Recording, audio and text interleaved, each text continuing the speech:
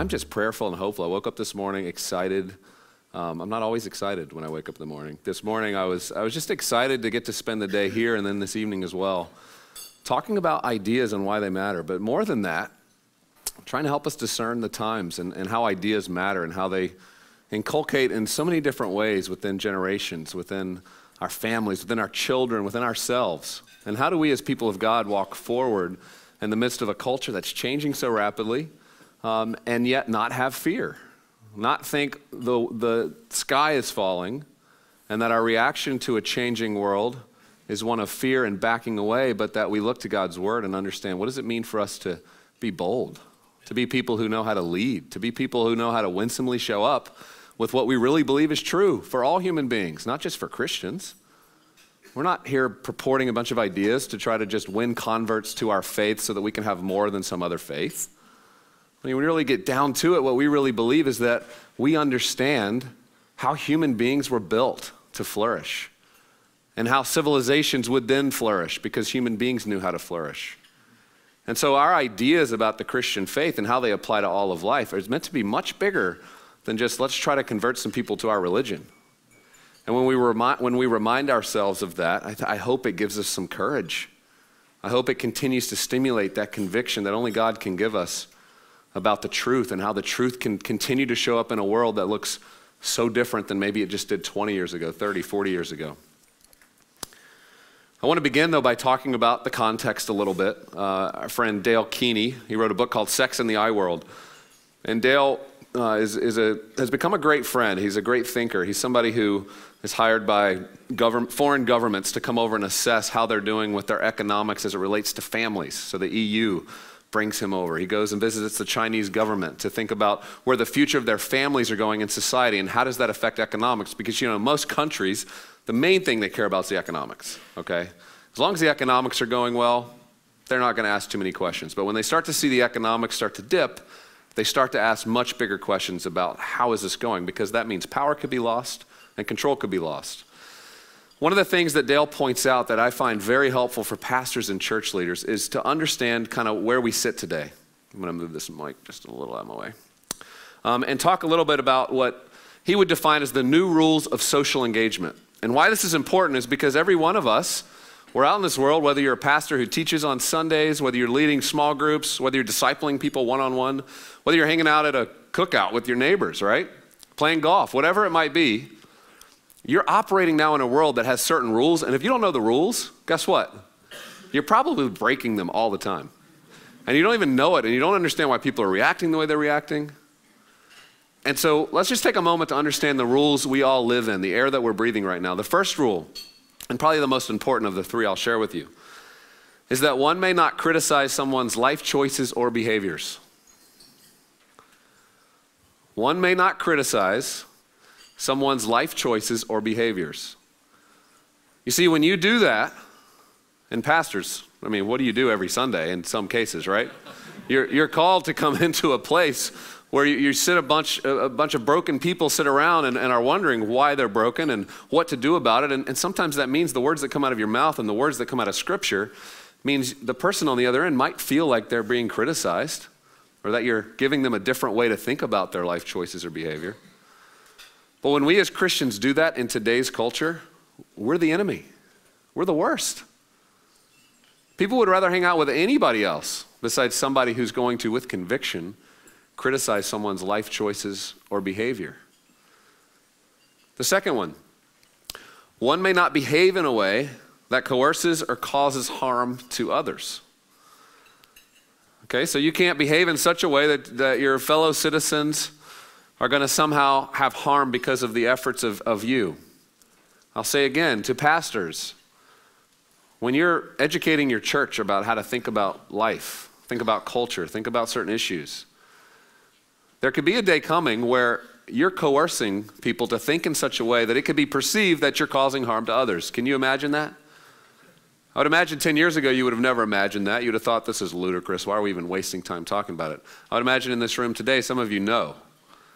You can see a little bit into the future and realize that even the work that we do as Christian leaders and pastors and those who are in churches speaking the truth out of God's word, that it could be perceived in a secular environment as coercing others or causing harm to others. You see, in all these places, what we're talking about is ideas. We're talking about how ideas start to form themselves into cultures, into people, and then they start to show up in our institutions, in our laws, in our policy making. And so if anybody questioned whether ideas matter, they matter tremendously. You see, the final one, and this one's a little more specific, and something I think everybody would agree on, but we'll dig into it a little bit, that one may not engage in a sexual relationship with someone without his or her consent, right? That sounds pretty good, right? We shouldn't engage in sexual relationship with somebody without his or her consent. This is the actual one sin everybody in our society will agree on. This is the one. Now keep in mind, in general, this is referring to rape, but it doesn't spell out exactly who consent needs to be with. You see, there's a lot of freedom in the consent, in ages. This could be adult child. This could be 3 adults. As long as there's consent, that's the golden rule in our age. Consent for sex, and you win. If you break that one, like we saw with Bill Cosby, right, over the last few months, right, how much that story just gained traction. Do you know why it gained so much traction? Not only because it was horrific, but our culture all agreed. There was nobody who disagreed that that's horrible. So within this context, we're called as Christians to be faithful, to keep telling the truth, to love people really, really well, to do it in a way that's respectful, that's civil, that's kind, and yet understanding the rules of this engagement, that the times are changing. And so today I want to talk about these 3 different ideas of curiosity, courage, and care, and these intellectual virtues that are critical for any ideas that we're trying to put forward. You see, our organization is called Q, and Barry mentioned that a minute ago. We call it Q Ideas, and Q stands for questions. We wanted to create a place where no question was off limits, a place where you could ask a question and not necessarily be told the answer every time, but asked to think for yourself, to be presented with multiple perspectives, right? That's what we do in philosophy. We have conversations. We try to understand the other person's perspective. We try to learn from one another. We try to study history. And we wanted to create a place where Christian leaders could come together and have that same opportunity, because it felt like for many of us, the experience had been you come into a place and somebody tells you how you're supposed to think about every single topic. And if you divert in your own mind from how you think about it, maybe there's not a freedom to share that. And so where do you engage? Where do you really have a place to ask your biggest questions? You see, Chuck Colson, who was one of my mentors, is so privileged to get to have a relationship when I was in my late 20s with Chuck. I've never seen somebody at the age of his mid-70s be so curious. I mean, we would sit together and have long conversations about every kind of topic or issue you could imagine. And he was always curious. He wasn't there to tell me how I should think about it, which is kind of what I wanted, right? I'm like, just tell me. Like, I don't need to go through all this. Just like, what should I believe about this, right? And he knew that was a shortcut. He knew that if he told me what I should think or what I should believe, that wasn't going to produce in me conviction. It was just going to produce in me like a set of ideas that I could roll off, and once they got challenged, maybe I wouldn't stick with them.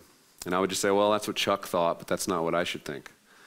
Instead, we would banter back and forth. He'd ask me questions. He wanted to know what I thought and why. We'd have these really stimulating conversations. And I remember one night in particular, we were talking, and we were talking about just war theory, and we were talking about immigration, and we were talking about sexuality.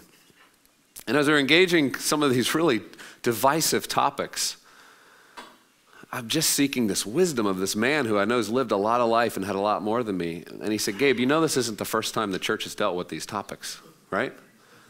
And I go, well, I mean, I'm sure in some ways they have, but I feel like they're kind of new today. I feel like there's like a little different twist and spin on this. He goes, no, actually, there's not anything new about what's happening today. He says the church fathers for many, many years have thought through these things, written really well about them, thought through how this should apply, and that what's happening today isn't necessarily anything new. It's just kind of a cycling effect that happens throughout history. And I walked away from that meeting with incredible courage, a sense of not being so fearful, a sense of understanding that within this context, maybe it seems dramatic, maybe it seems like things are crazy right now, and yet that God's seen this happen throughout his church, throughout the ages. And so part of our job today is to recognize that, and to recognize that our faith is the one faith, and the reason it's grown so much in Western cultures is because it answers all of life's big questions. Humanity's age-old questions. Where did I come from? Right? Where did I come from? What went wrong with this world and with me? How do I fix it? And then what am I supposed to do with my life? What's my purpose? And we hear that question a lot within the younger generations. I think everybody's asking it, but the younger generations feel a little more empowered today to ask it. They're not sure they want to go to college anymore. They're not sure they want the debt. They're not sure that their life really matters if they just go get a job and make some money. No, they want to know that their life matters. You see, humans ask the same questions generation after generation after generation. And we as Christians have this opportunity to apply these truths and this wisdom throughout the ages to the current questions. And so recognizing that, what I want to do is just spend a few moments on these three ideas of what does it mean to be curious? What does it mean to have courage? And how do we do that in such a way that's caring and loving and kind and pastoral to the people within our churches and within our relationships? You see, first with being curious, I think our philosophy ought to be that we should be curious about every single thing in our good world. Like there's no idea that should be off limits for us to pursue and try to understand. Christians should be the first to ask the most difficult questions. We shouldn't shy away from that. We shouldn't be fearful to ask questions. Because if we believe God's world is designed and ordered in such a way that it bears resemblance to the truth, that it bears out and gives witness to his beautiful design for each of us as human beings as well as for this world, then there's no question that should be off limits. And so we need to create places where people are okay asking questions. I think of my son, Cade. He's 14 years old. He just turned 14. He has Down syndrome. And he has challenges with speech. And you know, if you were in this room and I were talking to him today, he would make you smile so big and you would giggle a lot. But you wouldn't quite understand half of what we would have talked about, okay? So he's kind of in that situation. And but when I think about curiosity, I think about Cade. Because here's my 14-year-old boy who doesn't, he doesn't get to sit through classes where he fully understands how the world works, okay? He's just a curious little boy.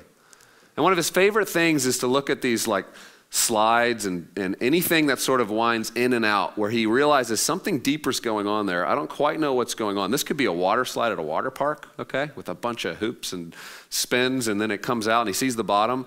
And his eyes always light up when he sees something like that. They light up when he sees even the little toys we have for him where it's like the little marble goes in and you have all these little tracks that the marble can go down and it can kind of go different ways. These are his favorite things, and it's so interesting to watch him because he always gets his head in there like too close to the toy or the water slide or whatever it might be. It's really dangerous sometimes in certain places. And he really tries to investigate and figure out what is going on. And he's not scared of it. He's not fearful. His parents are fearful. We're like, you can't crawl up the slide that way. You're going to get killed, right? But he's not even thinking about it. He doesn't have any fear about it at all. He just knows he wants to know what's going on here. How does this work? How does this function? You see, every one of us as human beings has that intrinsic need to know, to want to understand. We find purpose in our life when we're in a place where we do understand. And so, for us in the church to push away people who have questions is the worst thing we could possibly do. Instead, we should be the ones inviting the questions because we have such confidence, such faith in what we believe and what we know to be true from Scripture and from Revelation and from the great world around us, that we can walk forward into that truth and welcome questions. And it doesn't mean you have to have all the answers. Many times as pastors, I know you feel like you're supposed to because you probably deal with a lot of tough questions and people look at you and they kind of put this weight on you like you're supposed to give the answer to my biggest challenge in my life right now. And you don't always feel confident that you have the answer. It's okay not to have all the answers. Say, I don't know. Yeah. we need to practice that phrase probably quite a bit. Because when we do that, we show our humility. Instead of propping ourselves up and possibly acting like we've got all the answers, and putting forward the confidence we've learned from years of teaching or wherever it's been that you've kind of been mentored under, we've been taught that we're supposed to know everything, and at least if we don't, kind of express as if we do. To acknowledge in humility that you don't have the answers is a good thing, and it actually promotes a curiosity within your community. You know, we should be people who are full of wonder. I think of my friend Kevin Kelly up in Palo Alto, California. Kevin's one of the co-founders of Wired Magazine. He's a fellow believer, amazing guy in technology. Every day, one of his jobs is to look at the latest technology that's coming out, because all of the major inventors and developers will send their technology ideas to him when they're about to launch, because he has one of the most popular blogs that writes about technology. And so he sort of evaluates them and every day puts out a new thing. It's called Cool Tools. And so I've never met probably a more curious person. Kevin's the type of person that just is constantly in wonder of our universe. And he's so creative. In fact, one day I went over to his house and we were hanging out, and he has like 2 floors of like bookshelves and literally books covering like 20 feet of wall space. You know, you have to use the ladder to get up to get them. It's amazing. But I looked down on the floor and there was like a bunch of styrofoam, like just laying everywhere. And I'm like, Kevin, what's the deal with the styrofoam? And he said, oh, we're about halfway through, me and my daughter. We've been collecting styrofoam over the last 2 years. Every time somebody ships us a gift or ships us something that has styrofoam on it, we just take that styrofoam and we keep it. And so what you can see is sort of the bottom. It's about 6 feet tall, I think, at the time. This is the bottom. These are like the legs of a robot that we're building out of styrofoam. I'm like, really? You're building a robot out of styrofoam? Yeah, me and my daughter, we love it. It's just so fun. We're just creating, you know? But Kevin's thoughtful about these things. He doesn't just think every new technology is a good technology that everybody should use and we should all endorse. No. As somebody who's aware of the most technology in the world, I believe, I was surprised to hear from him that he rides his bike to work, that he doesn't take a laptop on trips, that he borrows his wife's cell phone when he travels because he doesn't want to be connected to the phone all the time. That when he's interacting with another person, he makes it a practice to look them in the eye and have a real embodied conversation. That if you were to call him on the phone right now and he were to answer the phone, and that would be how he would prefer to do this, right? He doesn't want to do voicemail or texting. He wants to answer the phone. He wants to be an embodied human being right there with you in a conversation. He will be sure to not be distracted by looking at an email, trying to carry on 2 conversations at once, because he understands the idea of embodiment. And where we think we're being productive by doing 2 things at one time, and we think we're becoming 200% human by both talking on the phone and trying to correspond with someone else, he understands that we've just made ourselves 50% human. 50% human to the person on the phone and 50% human to the other person that we're trying to engage with. And in that way, we've divided who we are as a human being. And we're not fully present. We're not fully embodied. You see, we have to be like Kevin Kelly, right? We have to have wonder. We have to love all the good things that come in this world. And then we have to understand as leaders, how do we adopt that into our world? How do we have rhythms and practices that keep us grounded, even amidst the beauty of innovation? So we must stay curious. The second word I want to talk about, though, is courage. And with courage, I want to spend a little bit of time, because I feel like we're in a moment right now in the church, and I just want to level with you on this, to where I sense a real lack of courage. I'm not sure that's meant for anybody in this room or not. I'm not meaning that judgmental, in a judgmental way, but I can tell you I've had so many conversations with leaders and pastors today who know what is right, know what is true, know what is good, but don't have the courage to say it as much anymore. And the challenge for the church is when we get into a place to where its leaders don't have the conviction and the courage to speak up and to say what they know to be true because of fear, because they're concerned about how they'll be reacted to, because they're concerned about how culture will think of them or how they'll be labeled. We get into a place where our church has no leadership. We get into a place where the church actually becomes confused, where truth starts to become a bit distorted. There starts to be chaos. There starts to be space for other leaders to come in and start to purport their ideas that don't align with the truth, but maybe are a little more popular. And so part of us advancing ideas is that we can't just believe ideas. We have to put those ideas on the table in a winsome way, in a kind way. But if we're not offering our ideas into the conversation, what is the next generation supposed to do? They're going to move forward with whatever idea sounds kind of the best to them. While we sit quietly going, I don't think that's true. I know that's not true, but I'm not sure I want to say anything, or I'm not ready yet. I need a little more time. Well, while we sit back asking for more time, what's happening is an entire generation is being devastated by lies, by deceit, and I would say by the enemy, who loves to take really bad ideas and try to inculcate them into the lives of people. And so when we think about courage,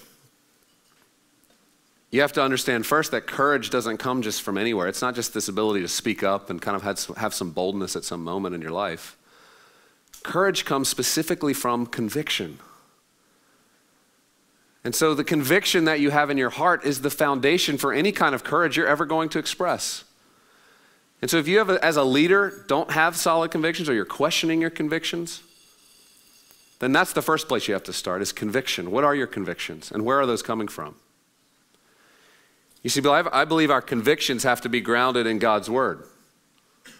You see, as Christians, even in the midst of a day where we're feeling a bit more like we're out of step with culture, we don't have all the same responses to every topic that comes up as those in our culture might have, that we have to understand where we're rooted and where we've been rooted for over 2,000 years. And we shouldn't think too much about this and try to be too cool, right? And try to keep up too much, that we actually move away from what it is that grounds the Christian faith in a culture just like this. You know, I had to deal with this myself. A couple of years ago, one of the conversations I found myself in the midst of was a discussion about in American life, sort of this idea of religious liberty, freedom of conscience. What does it mean for Christians who might have different viewpoints on issues such as LGBT issues, topics, sexuality, etc.?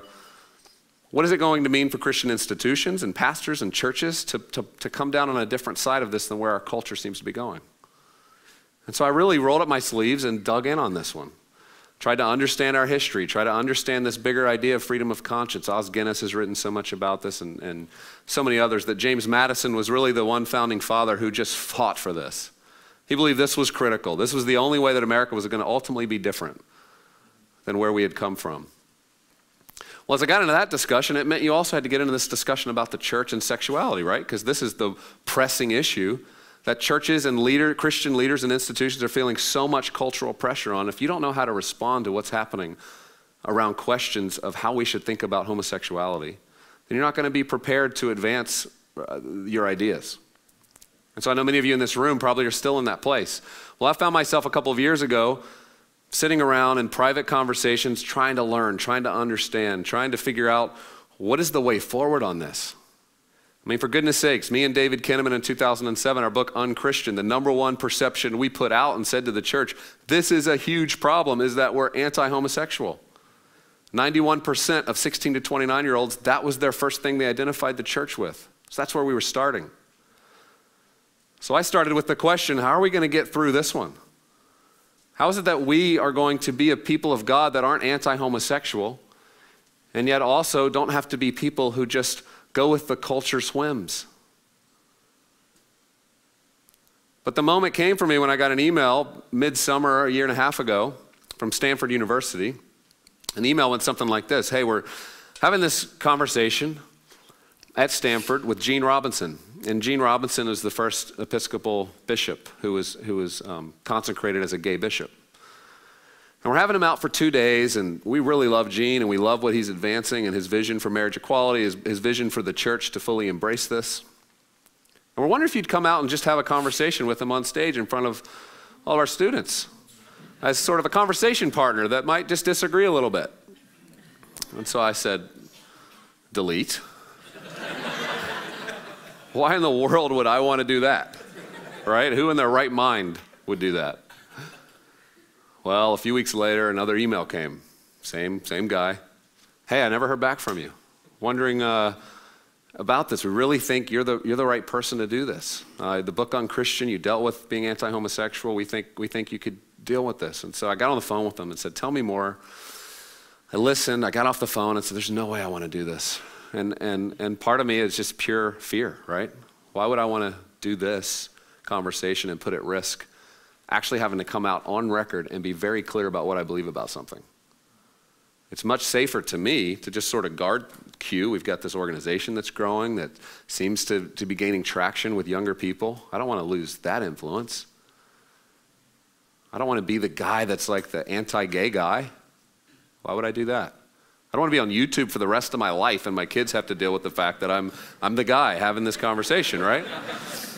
So over that next month, as I would pray about this, I am telling you, the Holy Spirit just grabbed my heart and just would not let go of this conversation. I could not ignore it. There's plenty of things I've ignored in my life, and this was one of them that I could not ignore.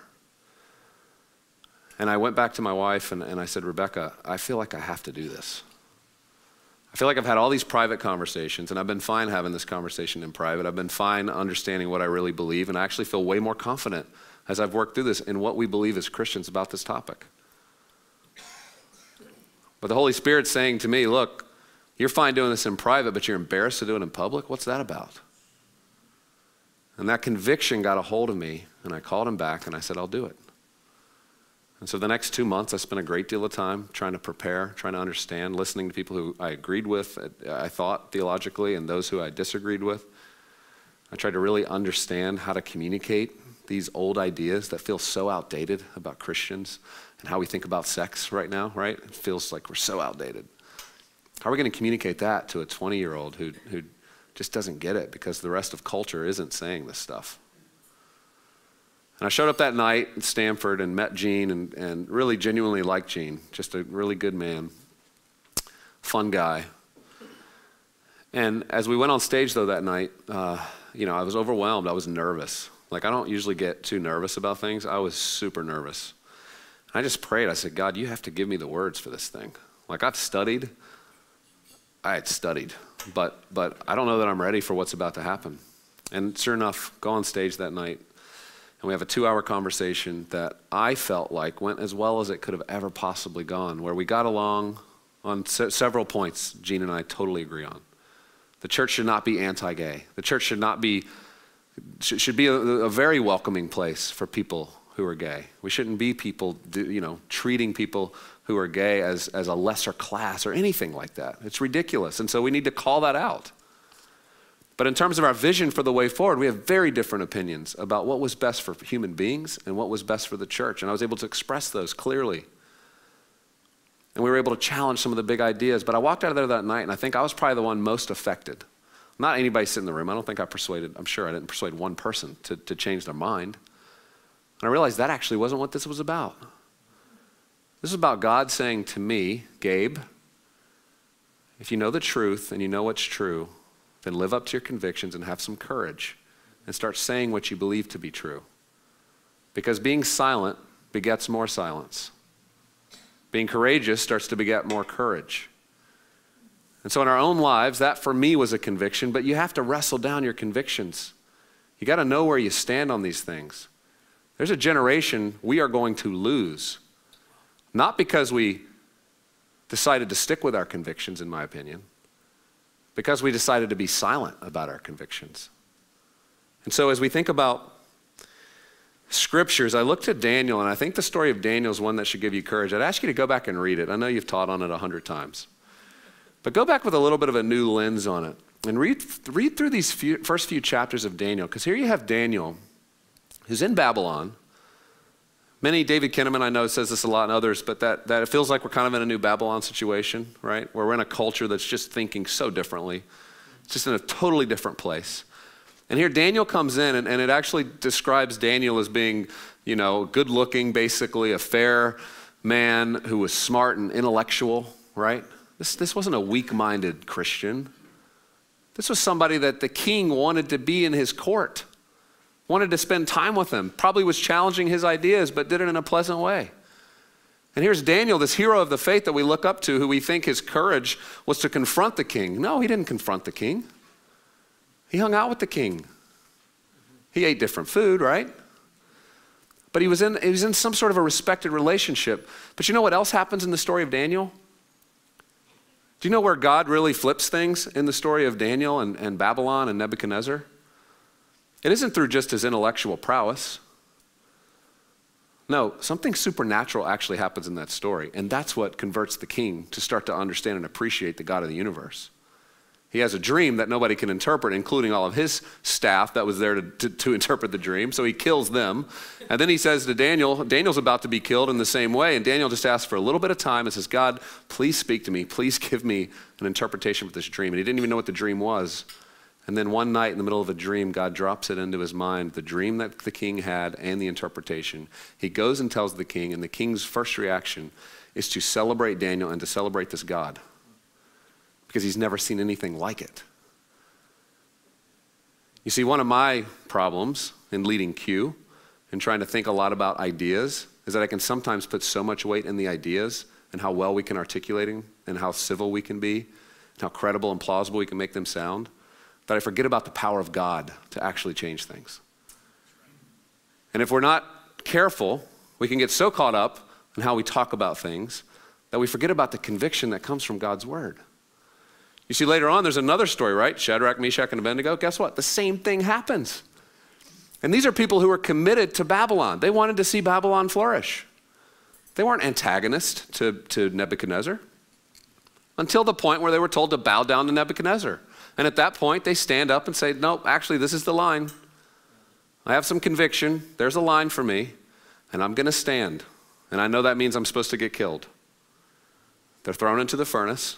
And what happens? Nebuchadnezzar can't believe it, right? Because standing in the furnace, he sees a fourth come into the furnace, and he sees that they're not burned at all. And they come out, and he says, we are going to worship your God because of what I've just seen. And it starts to change everything. Right? These are supernatural occurrences. I know that's not cool to talk about at a philosophy lecture. But I want to remind us of the truth of God's word. Because if we're going to be people of conviction, we've got to be in the word. We've got to know what this word says, because it's true not just in Nebuchadnezzar's days, it's true today, and it's always been true. And so we can't get too cute and clever, and we need to remain grounded. I'm going to share with you a few other scriptures as pastors, because I just want to encourage you to think about how God's word might be speaking to you even as we think about this third part of this conversation today, this idea of care. How do we care for those pastorally? How do we care for the people around us? What is our job? What is our role as leaders to care, to love? What does love even mean? I know it's a question that the Center for Christian Thought's taking on next year, is this whole idea of love. Does love just mean sex or an affirmation? Like if you say I love you, that means I should pat you on the back as you're going towards something that I think actually is really bad for you? Is that really love? So as pastors, you've got to really think through this. What does it mean to really care for people? 1 Corinthians 4:14 and 15 says this. Paul says to the church in Corinth, I do not write this to shame you, but to warn and counsel you as my beloved children. Check this out. For though you have 10,000 teachers in Christ, you do not have many fathers. Does that remind you of a situation the church might be in today? That you have 10,000 teachers in Christ, 10,000 people with great teaching gifts. Plenty of our churches right now, the biggest churches in the country, are led by people with great teaching gifts, great teachers. But Paul says, you do not have many fathers. Now, what's the difference between a teacher and a father? You see, I'm a father. I know many of you in this room are father. I have 3 children. So imagine, we're out camping one night, and we're in the mountains. We've got our fire going. We're standing around the fire, and all of a sudden my children are sitting there and we're roasting marshmallows, but I see out of the corner of my eye there's a wolf that's kind of lurking around this fire, right? With his eyes on my children. What am I going to do as a father? I'm going to do everything I can to either kill the wolf or get that wolf out of here, because he has no business around my children, my family. That's what a father does. A father steps up in a moment where he starts to see that his children are at stake. And Paul says here, you have 10,000 teachers, but you don't have any fathers. So I'd ask you as a pastor, are you being a teacher or are you being a father?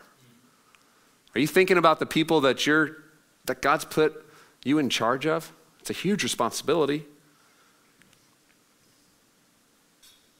Ephesians 5:4 through 13, as we just kind of keep this going. He writes to the church of Ephesus, let there be no filthiness, nor foolish and sinful talk, nor coarse jesting, which are not fitting or becoming, but instead voice your thankfulness to God. For be sure of this, that no person practicing sexual vice or impurity in thought or in life, or one who is covetous, who has a lustful desire for the property of others and is greedy for gain, for he in effect is an idolater and has no inheritance in the kingdom of Christ. Let no one delude and deceive you with empty excuses and groundless arguments for these sins. For through these things the wrath of God comes upon the sons of rebellion and disobedience. So do not associate or be sharers with them. For once you were in darkness, but now you're in light, in the Lord. Walk as children of the light. For the fruit of the light in every form is in every form goodness, uprightness, and trueness of life. And try to learn in your experience what is pleasing to the Lord. Take no part in and have no fellowship with the fruitless deeds and enterprises of darkness, but instead let your lives be so in contrast as to expose and reprove and convict them. For it is a shame even to speak of or mention the things that people practice in secret. But when anything is exposed and reproved by the light, it is made visible and clear. And where everything is visible and clear, there is light. As fathers, that's our job. We're supposed to help bring light into the darkness, help people who aren't thinking much about these things to see clearly. It's a huge responsibility we each have. You know, we're reminded in 2 Corinthians 10, 4-6, for the weapons of our warfare are not physical weapons of flesh and blood, but they are mighty before God for the overthrow and destruction of strongholds. Inasmuch as we refute arguments and theories and reasonings and every proud and lofty thing that sets itself up against the knowledge of God, and we lead every thought and purpose away captive into the obedience of Christ. You see, we're told there that this isn't just a battle of philosophy, right? It's not only my ideas trumping your ideas. We have to understand as leaders in the church that there's spiritual warfare going on. And the spiritual warfare that's going on is met with us taking captive our thoughts and also standing with conviction. We see in Ephesians 6, 11-13, this is a summary, but therefore put on the full armor of God that you may be able to resist and stand up against all the strategies and the deceits of the devil on that evil day. And having done all that the crisis demands, stand firmly in your place. You see, that's conviction.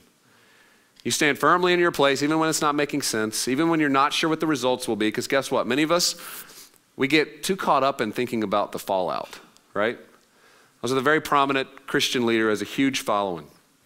Barry and I were both in a conversation with this leader a few months ago.